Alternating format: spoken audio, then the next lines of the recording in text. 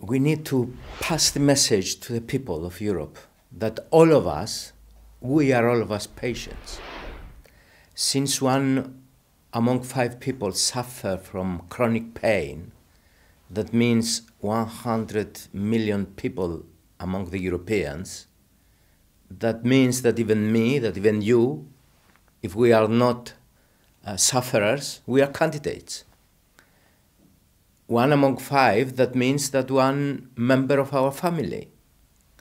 So that means that we have to have that in mind, and we have to fight in order to inject the terminology, the term chronic pain as a certain illness, in order to push the governments, the health systems, to take care about it as a special issue needing special treatment.